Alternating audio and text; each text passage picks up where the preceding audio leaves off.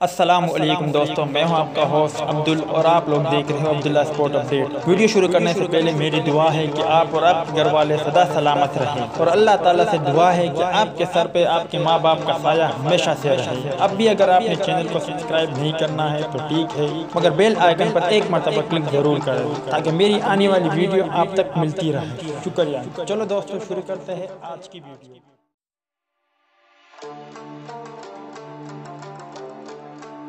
Pakistan super league PSL 4 2019 के लिए लाहौर कलंदर ने अपने स्क्वाड का ऐलान कर दिया, जिसमें platinum category, diamond category, gold category, silver category, emerging और सप्लीमेंट्री कैटेगरी के खिलाड़ी शामिल हैं।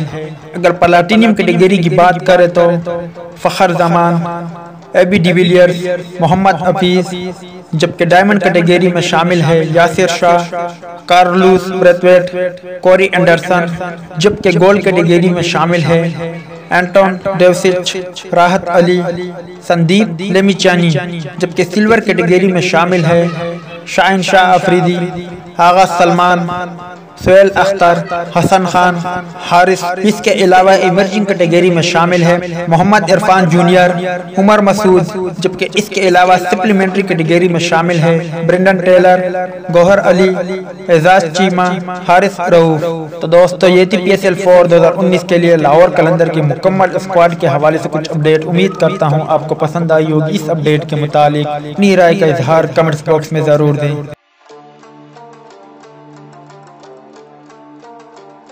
तो दोस्तों, उम्मीद करता हूँ आपको वीडियो पसंद आई होगी, तो लाइक करें, शेयर करें, सब्सक्राइब करें अब्दुल्ला स्पोर्ट अपडेट को और साथ वाली बेल आइकन की अलामत पर भी क्लिक करें ताकि मेरी आने वाली वीडियो आप तक मिलती रहे। मेरी न्यू वीडियो आने तक अपने घर वालों का, दोस्त अहबाब और रिश्तेदारों का बहुत बहुत ख्याल रखें। मेरी दुआ है कि आप, आपके घर वाले, आपके रिश्तेदार, दोस्त अहबाब सदा सलामत रहे। शुक्रिया एंड अल्लाह हाफिज़।